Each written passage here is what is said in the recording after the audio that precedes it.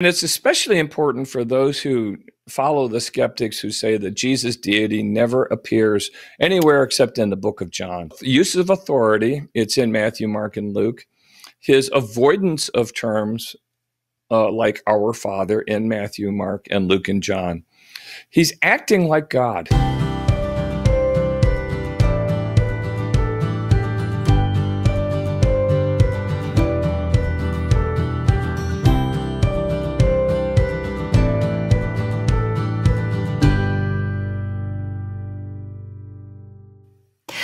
Welcome to the Alisa Childers podcast. My guest today is Tom Gilson. He's an author and speaker and the senior editor and ministry coordinator of thestream.org. Now, he's written a book called Too Good to Be False, How Jesus' Incomparable Character Reveals His Reality. And this book claims to give us fresh insights about Jesus. Now, I know that that could sound like a red flag. Wait, new information about Jesus? We're not talking about new information about Jesus. We're talking about looking at the information about Jesus that we have in a slightly different way. And actually, it's a way that hasn't really been written about in about 1,000 years. So this is a very interesting topic for me to get to today. Tom, it is so great to have you on the show. Thanks for coming on.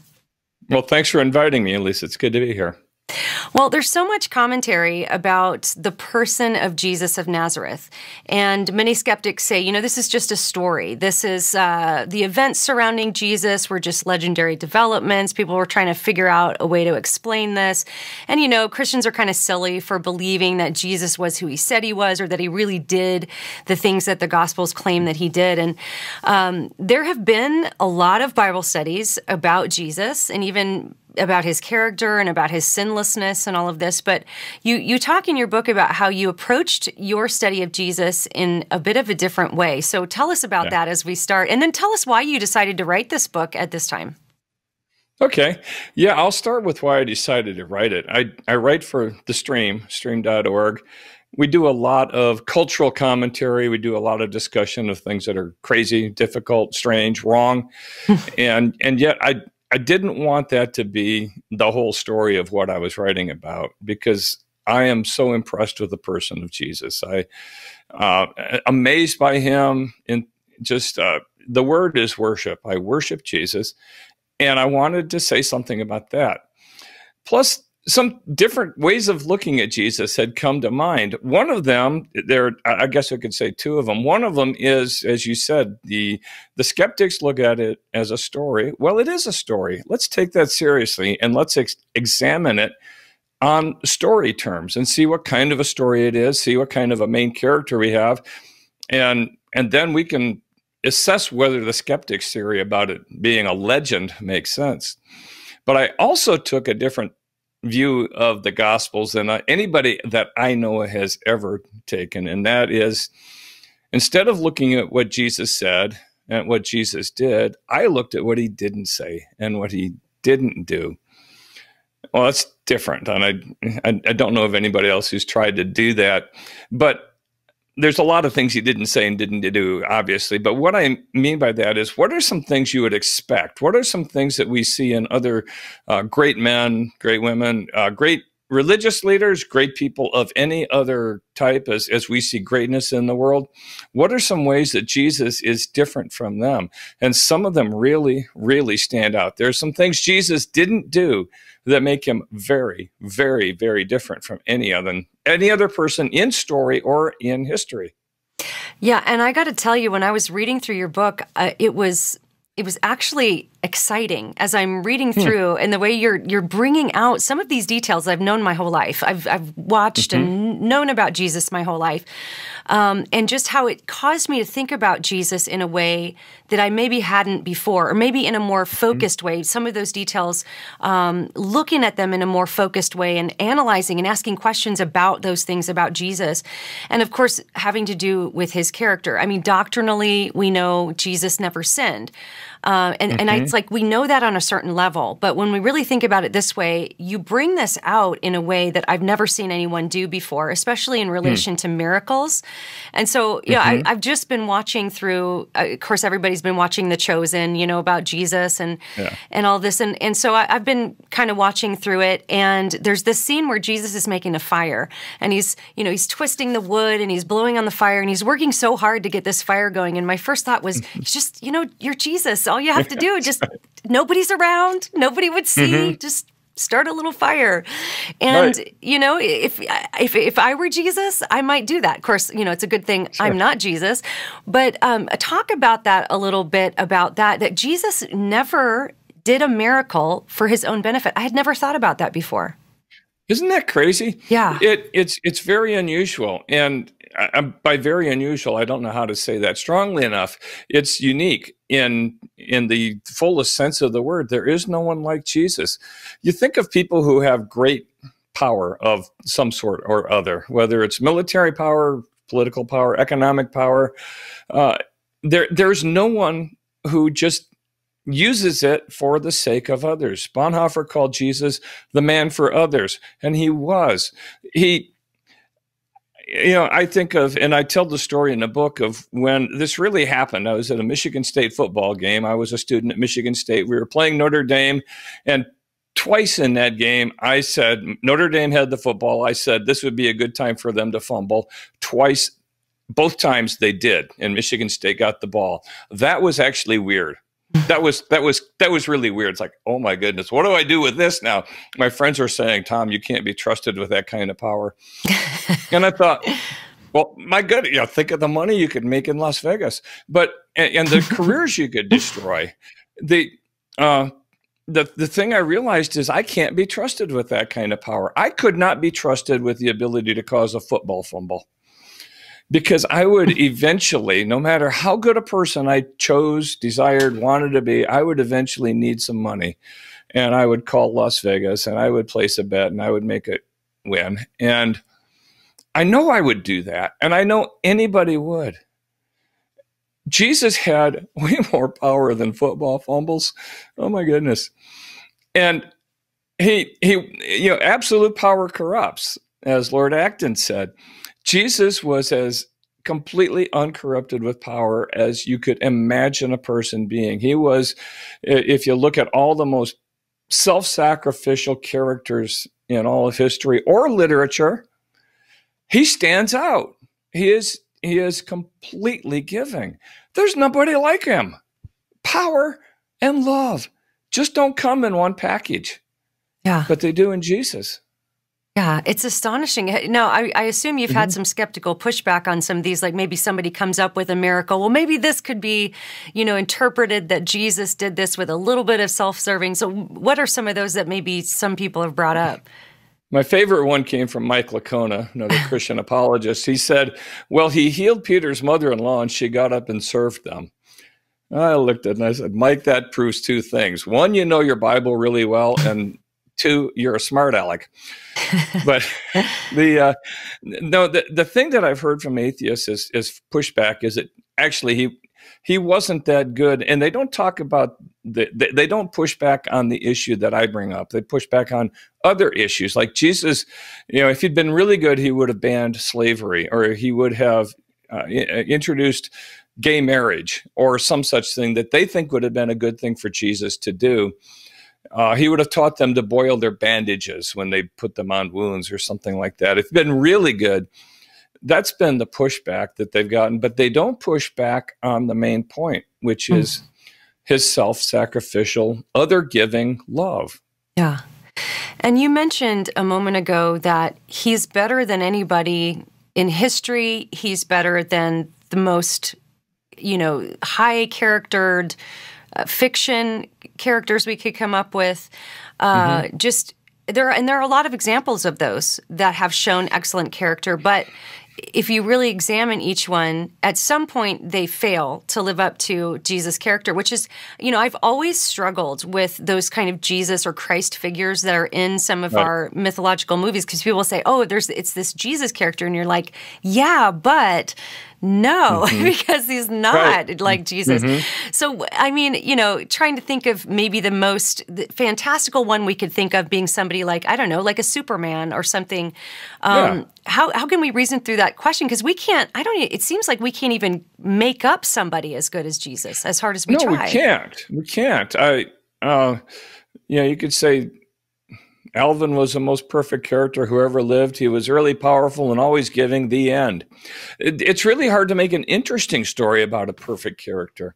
That was one of the pushbacks that I got, by the way, was from a YouTuber named Paul Logia. That's what he calls himself. And he said he didn't read the book. He heard part of an interview, or maybe he heard the whole interview I did on it with Frank Turek.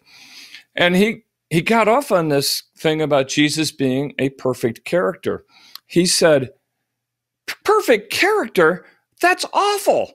They have perfect characters in fan fiction, and they call them Mary Sues. Mary Sues are awful characters because they're perfect. They're uninteresting. They're boring. Perfect characters are always boring.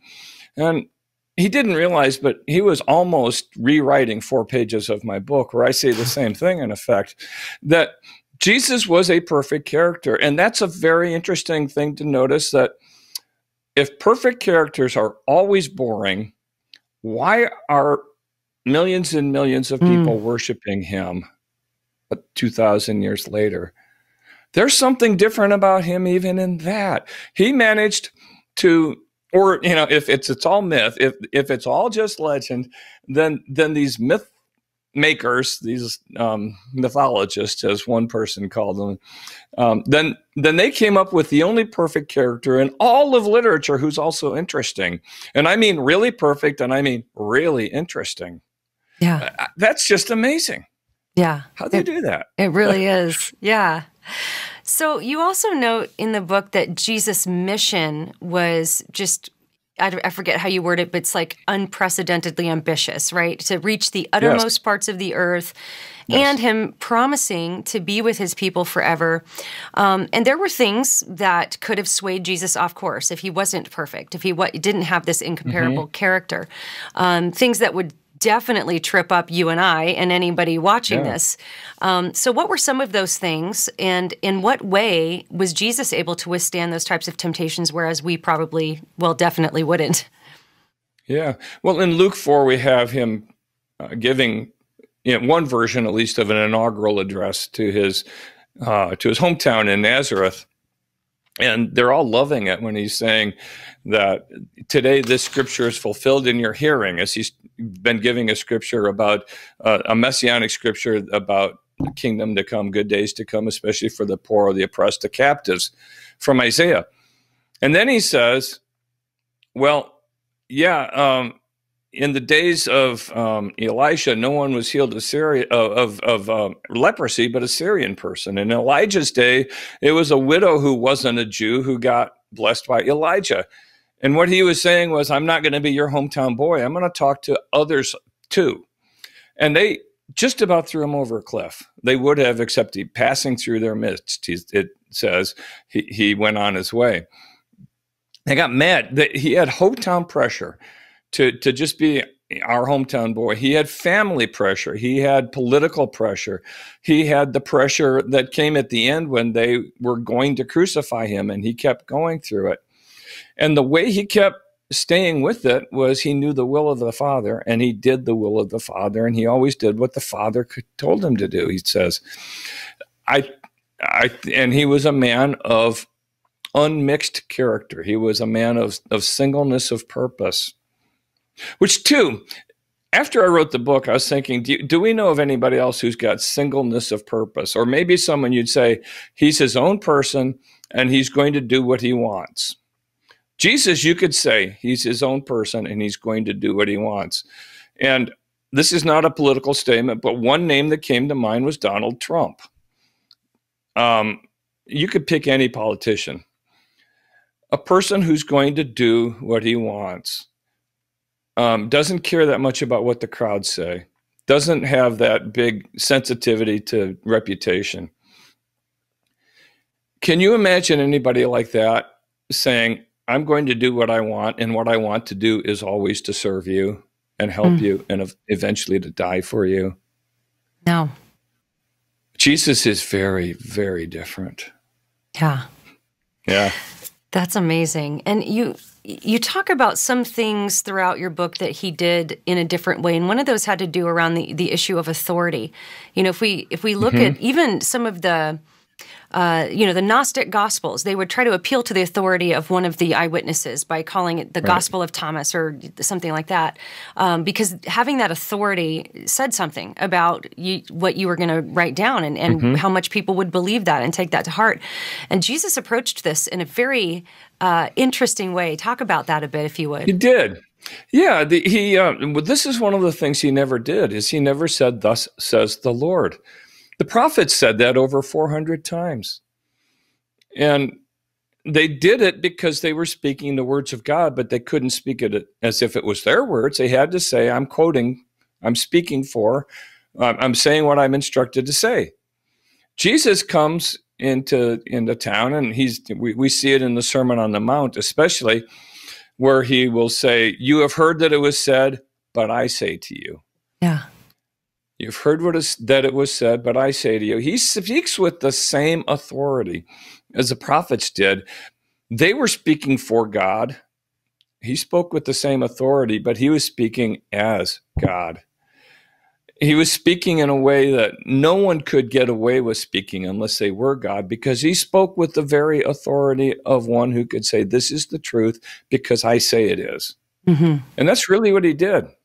Now, in that first century context, how would the people have received that? Is that something they picked up on? Is that something we can look at now? And yeah, you see it in the last verse of Matthew 7, right at the end of the Sermon on the Mount, that says the crowds were astonished because he was speaking as one who had authority and not as the scribes. And to find out how the scribes spoke, I went and I looked at the Talmud, which was written beginning a century or so, over a period of centuries, really, but starting roughly a little later than Jesus' time. And what you see in there is well, Rabbi says, Rev says this, and Sage so-and-so says this, and this is what we come up with. In other words, they call in all these other rabbis as their authorities. And it's not that much different than we do today when we bring in different people as authorities that we cite in our research papers or whatever. Jesus didn't do that. He just said, but I say to you. They hadn't heard anybody say, but I say to you. And that's what astonished them. I used to think when I first read that, he spoke like he had real authority. No, he said, but I say to you. And he said, this is the one, you and I were both at a conference a few weeks ago. I want to try this someday. I want to get up on stage, guest speaking somewhere at a conference and say, okay, you can set your minds at ease. I did not come to abolish the Bible. Jesus said pretty much that in Matthew chapter 5. What? And then he said, I came to fulfill it. That's a great way to get thrown out of a conference. But Jesus said it as if maybe the hearers were thinking that's a possibility. It would be like me standing at the base of the Rocky Mountains with a pickaxe saying, don't worry, I'm not chopping the whole thing down. But he said it. And apparently there was some reason for him to say it. Yeah. Because he had the authority is the reason. Yeah. Well, speaking of things that he didn't do, one thing I had never thought about before is the fact that Jesus didn't refer to God as our Father, except when he was instructing the disciples on how to pray. So why is that? Go into that a little bit. Yeah, that's one of those strange things you realize when you look through, okay, what's going on here?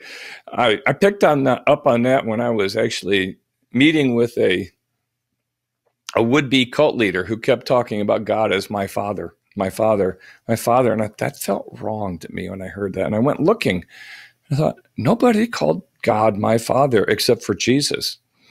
And Jesus never called him our father. In fact, after his resurrection, he really carefully avoids it. He tells Mary, don't cling to me, but go tell my brothers that I go to my Father and your Father, to my God and your God.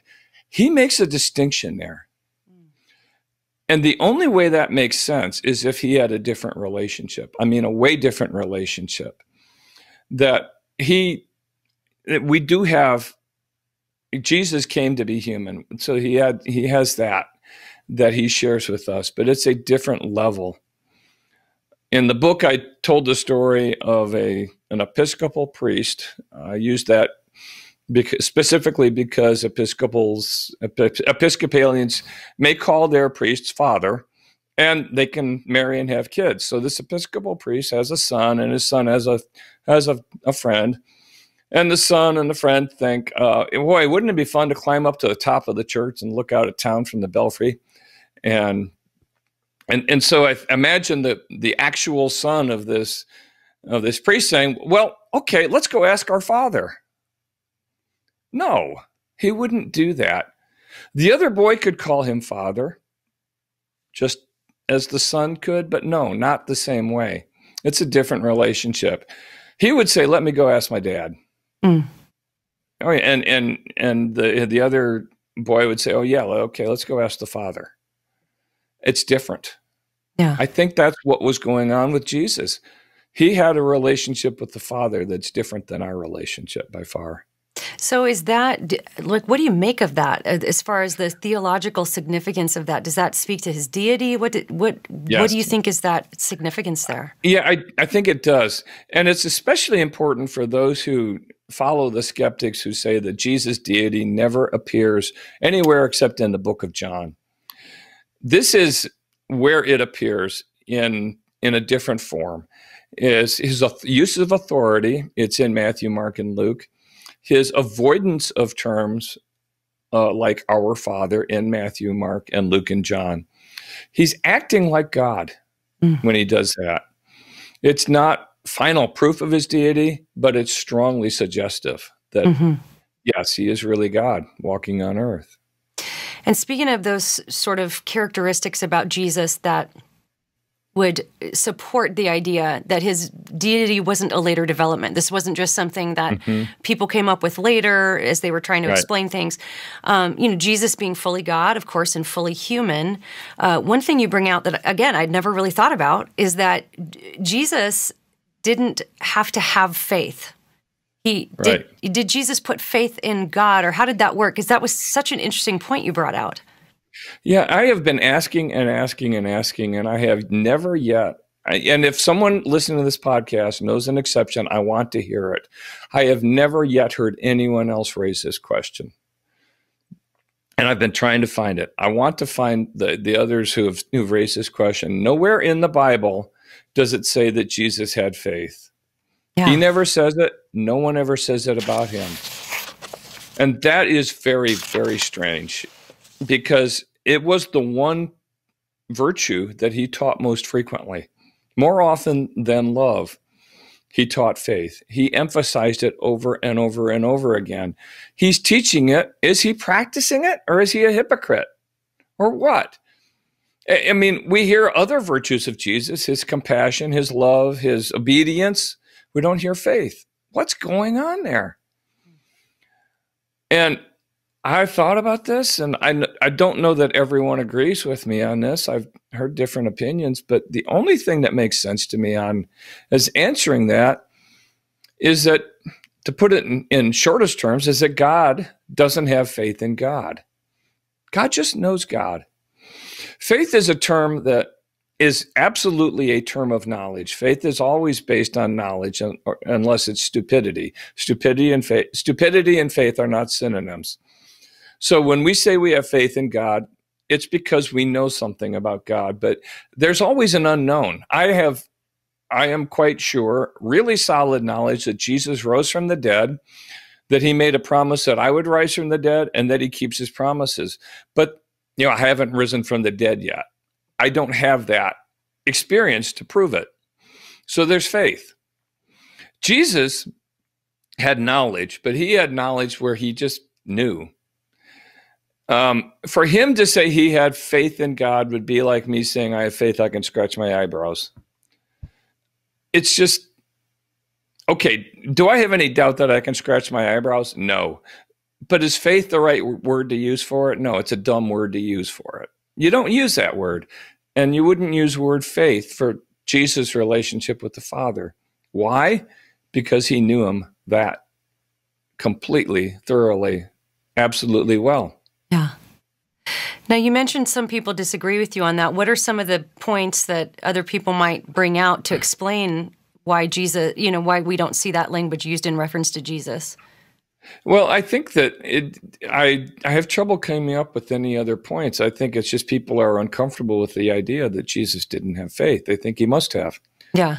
And I would say that in a certain sense of the term that we don't usually use, Jesus had trust in the Father, but to an absolute degree to which the word faith is just inappropriate.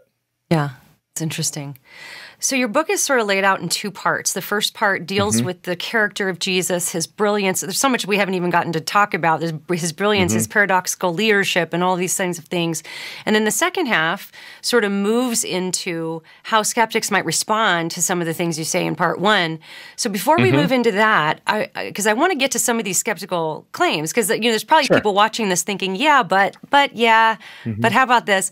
So we'll get to some of that. But is there anything else that you want to bring out as far as the character of Jesus before we get into that? Because there's just so much packed in to this first half of this book. All I will say is that it was an incredible study for me. And I've been a Christian since 1975, 46 years, if I got the arithmetic right. And I have always known that the doctrine of his deity, I have always known it was appropriate to worship Jesus as no one other could be appropriate to worship. But as I saw him and his greatness through this, that changed for me. Instead of knowing that I could worship Jesus, I couldn't help but worship him. I couldn't help but fall before him on the floor and cry out, "You are my God." He is so much greater than me, so much better than me, so infinitely better than any person that I have ever encountered, imagined, whatever. He's better than I realized. He's greater than I knew. It was a great discovery for me. Well, I have to say that's the effect it had on me as I was reading through. I told you this in an email. I didn't quite, I didn't know what to expect. I just, it's a new book. I wanted to read it. And I remember reading it on a plane, and I'm reading this, and that is the effect it had on me. It made me just want to bow down and worship, because I don't think I realized, and still don't fully, of course, but I hadn't thought that deeply about just how, it's not just the doctrine of sinlessness. Like he is so good and so much better. And he makes all the right choices that I wouldn't make. And, so it definitely has had that effect on me too. But I can certainly see how skeptics might come and say, yeah, but this or that. So, a lot of, really everything that you're saying sort of hinges on the Gospels being accurate accounts of Jesus' life, right? Because if they're not accurate accounts, then none of this really matters. And so you quote a best-selling author, Reza Aslan, and I'm going to read that quote from him and get your response to it. But here's what he says. The Gospels are not, nor were they ever meant to be, historical documentation of Jesus' life. They are not eyewitness accounts of Jesus' words and deeds recorded by people who knew him.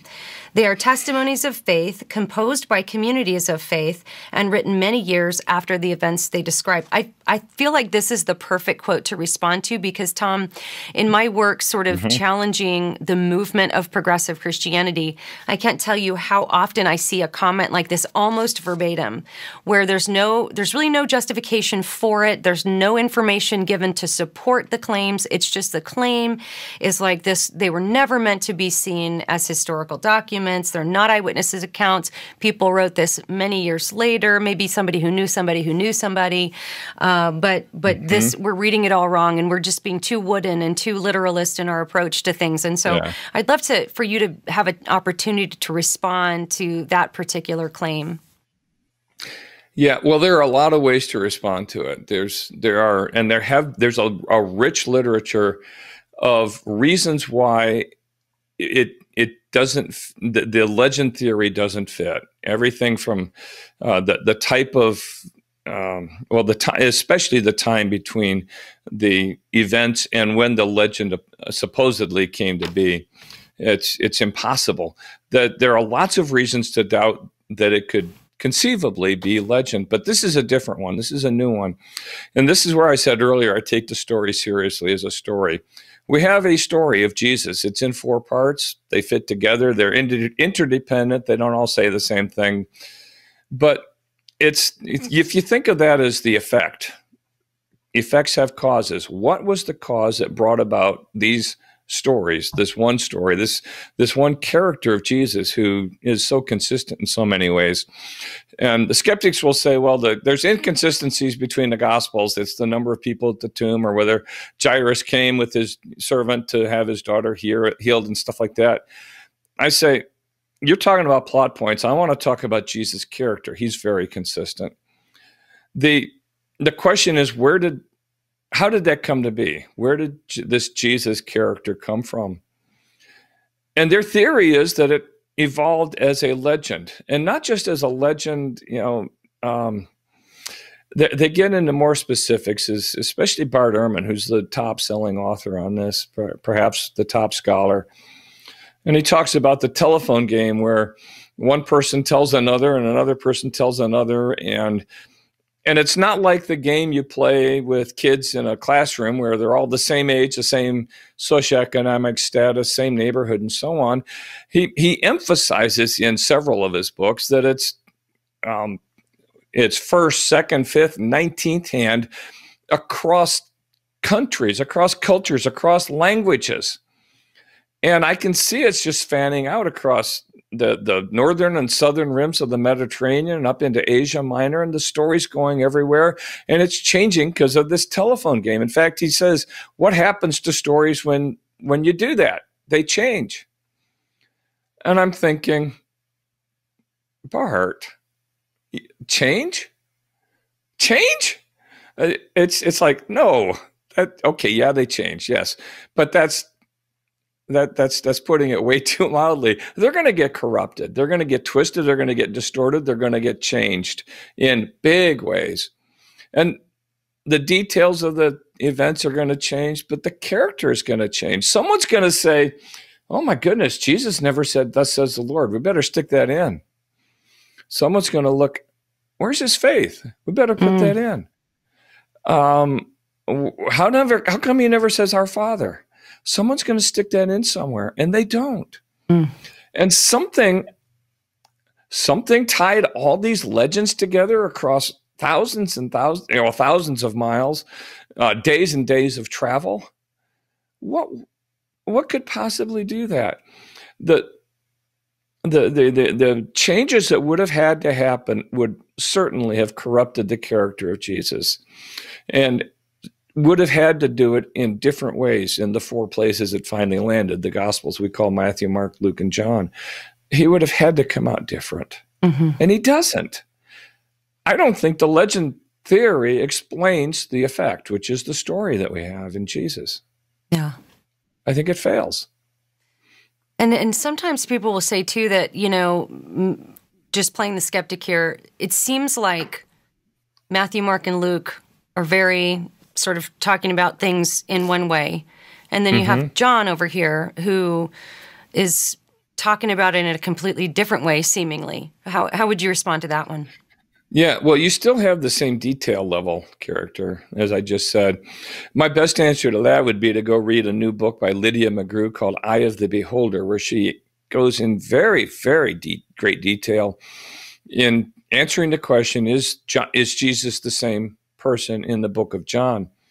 And he is. There are so many things where you see consistencies. You read the last part of Matthew 11, and it sounds like John wrote it.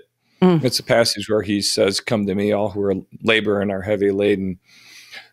People will say that Jesus spoke in longer discourses in one gospel than another. She goes in and statistically shows that, no, he doesn't. We have really, if there's any difference, it's in language. You get a sense of John speaking kind of different kind of an approach to language. And it's similar to what he wrote in the letters that we have, 1st, 2nd, 3rd John. And so people will say, well, this is John reinventing Jesus out of his own mind. But the differences in language are not that great, and not that much different than reading the Bible in New International Version or today's English version compared to New American Standard Version. Yeah. It's entirely possible that John spent so much time reflecting on what Jesus said that he started to talk like Jesus, rather than Jesus sounding like John. It's John sounding like Jesus. Mm. And I've heard it said too, with John sort of being the last to write, it's written later than the others. He was aware of the others. He knew Matthew, Mark, and Luke, and he knew what they said. He knew that they got the history. Here's what happened. Everybody knew what happened. And then John was bringing to his gospel a more theological approach to what he already knew everybody knew had happened. But he's trying to show you the theological significance of some of those events too. And that really made sense to me a lot when I would read through John and you see, oh yeah, like he doesn't have the need to go through and explain, okay, this happened, and this happened, and this happened. He knows you already know that. He's trying to talk to you about the theological significance behind some of these events, possibly. And people will say that he's theologizing and thus recreating a person to fit his theology. That's just not necessarily the case, because I would think that following Jesus for a few years, seeing him die and rise again, it would take, given who they were, it would take a long time to go, yes, he was God. Oh my goodness, he was God. What does it mean he was God? It would take a while to think that through. It would take more than just a half a day or a year or 10 years. John had more time to think it through. He did. And that's okay. Why would that be weird? Yeah. And he was so close with Jesus too. There was such a close relationship there. Yeah. So very cool. One of the things that I found kind of interesting is this whole concept of cognitive dissonance. So one of the skeptical claims being, I think this is something that Bart Ehrman has put forward, that, you might say, okay, well, let's even say that the Gospels give us an accurate enough depiction of Jesus' life. And, you have these disciples who had totally bought into who he was. They left their jobs and their homes and they followed him and they left everything to do that. This is the guy they were waiting for. This was the Messiah that would overthrow the corrupt Roman government and be their king. And then he gets crucified. And, maybe they just sort of had to pivot to I'm playing the skeptic here. They had to pivot to the idea that Jesus is more of a, spiritual king. And I think that's sort of similar to the claim Bart Ehrman makes. So what do you think? Could it have just been cognitive dissonance, or how we process that question? Yeah. Well, the cognitive dissonance, the theory comes out of work by Leon Festinger, who wrote it first in a book that I read as an undergrad called When Prophecy Fails, and about a group in Michigan that was expecting aliens from the planet Clarion to come snatch them away because they were the right kind of people doing the right kind of thing, following their instructions, snatch them away at midnight, and then the earth would be destroyed and they'd be saved. And they invested a whole lot of their lives and money and reputation in that. And funny thing, this is not news, it didn't happen. But they expected it to happen, and when it didn't, they had some very, very dark hours. It only took until, I think, 4:45 in the morning, though, before their leaders said, wait a minute, I have a new word from the aliens. God has seen our sincerity, and he has spared the world. In other words, we weren't wrong after all. We just saved the world. The theory that this was similar to the theory is that the disciples did something similar. We invested everything in Jesus. Now he's gone. Wait a minute. No, he's resurrected. We have a resurrected Jesus. We were right after all. Our egos are saved, essentially. The problem with that theory is that, again, we look at the character of Jesus, the most perfect character by far ever invented, ever in any literature, the one who has inspired so much by way of love, of giving, of selflessness, of forgiveness, of so much good stuff. And we're going to say that he was invented by kooks on the same scale as the folks who thought they'd saved Earth from aliens back in 1955. That's just the wrong sort of person to invent a character like Jesus. There are other problems with the cognitive dissonance theory, but I think that's the worst one, is kooks don't invent a Jesus. You just can't imagine that happening. Well, and just as I think it through too, a bruised ego, or even your world just kind of crashing down isn't going to maintain you through being beaten and whipped and stoned and martyred. No. You know, you're going to cave at some point. I guarantee, you know, if that other story, those people had to maintain that, you know, through torture, I don't know if they would have, because no, I don't think so. It's a bruised ego is not enough to get you through that. I don't think. I don't think so either. Yeah. No. So you mentioned earlier some of the other things that skeptics will bring up. And one that I think is kind of interesting is, you know, a skeptic could say, well, because I hear this a lot also in progressive Christianity, you know, I could never worship a God who, and then fill in the blank, because I could think of myself, I could think of a better way to do it. I hear progressive Christians talk like that, even in regards to things like the Canaanite conquest. And so to just take the issue of slavery, you know, why didn't Jesus make a big stand against slavery or advocate for abolishing it or even use his miraculous powers to end it? Why didn't he do something like that? And does that throw a wrench in your whole idea that he's too good to be false? Well, no, it doesn't, because he wouldn't use his miraculous powers to end it, because he's not that way with anybody. He lets us live our lives and make our decisions, including ones that have damaging outcomes. And then he, through the gentle change that comes through people following him, he makes things better through us. That's his way. Why he does it that way, that's his decision, but that is clearly consistent with who he is and who God has always been. If he had said, I'm here to save you from your sins and abolish slavery, he would have done neither. He was in no position to abolish slavery. He could have said, I don't like slavery. What he did say was, love your enemies. What he did say was to emphasize love. No one has greater love than to lay down their life for another. He did show his own love to the outcasts. He did demonstrate these kinds of things. And so in that sense, he set the stage for what gradually over the next several years, centuries really, became the first culture in the history of the world that had the economic means to own slaves, but chose not to. So gradually it happened. But if he had said, we're going to abolish slavery, his whole mission would have been upended as far as teaching and showing the life of God and eventually dying for our sins because of the person he was. He would have been killed, but it wouldn't have been for the person he was. It would have been political. Interesting.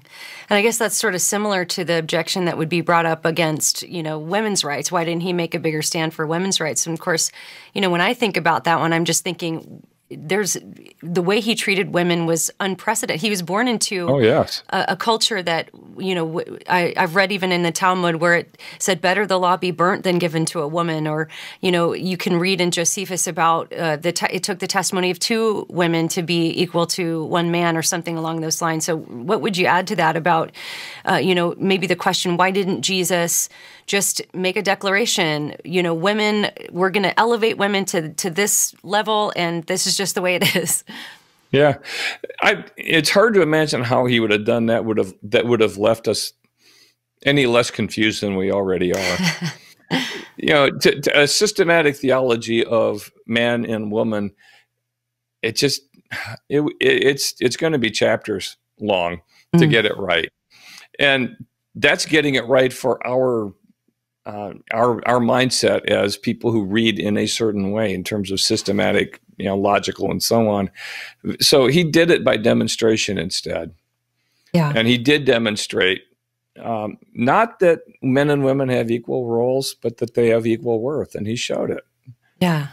He sure did over and over again. I mean, speaking to the woman at the well and just the women followers that he welcomed into his circle. And I see that. It's so evident to me when I read the Gospels how Jesus was with women and just with people in general, and that speaks to his incomparable character that you bring out so well in this book.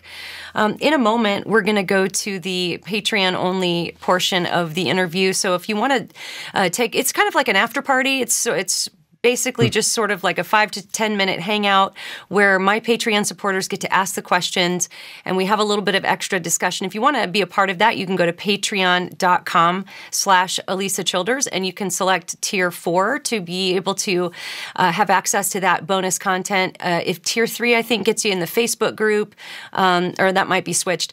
But you get to ask the questions for this bonus content. But Tom, just before we go into that, as we close out this portion of our conversation, what do you want people to know? If you could leave us with one thing, just what's on your heart about the person of Jesus and what you would want to communicate about him?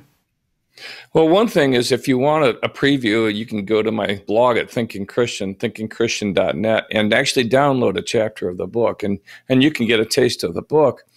But again, as far as Jesus goes, he is the only example anywhere in history or literature of a life perfectly lived. I even tell skeptics, I say, don't worry about the miracles, don't worry about the rest, just read the life of Jesus, because you've only got one shot at life. You could make it up on your own, or you could follow a really good example. Well, Jesus is more than a really good example. What I'm trying to do there is get them to look at who Jesus is, and I think they will see something more than they expected. He is greater than I knew, and the more I read him, the more I fall in love with Jesus, and the more I want to be with him. It's just so well worth the time spent with him in fellowship and in learning about him and growing maybe more into his likeness. And Tom, where can people find you online? I know you are pretty prolific in your article writing, and so you mentioned Yes. where they can get a chapter of the book, but where else can they find you online? Yeah, there's thinkingchristian.net. That's my blog. It's been semi-active. It was very active for a long time, 14 years now, but more now at the stream.org, where I'm a senior editor. All right. I hope you come there. Very good. Well, I want to thank my guest, Tom Gilson, for joining today for a rich discussion on the character of Jesus. If you're watching on YouTube, it always helps if you subscribe, if you like it, if you leave a comment. It helps get the message out to more people. If you're listening on audio platforms like iTunes and Spotify, again, leaving a 5-star review. If you saw this podcast shared on social media, liking it, sharing it, commenting, all of that helps with the algorithms to get the message out to more people. Thank you so much for listening and for watching today, and we'll see you next time.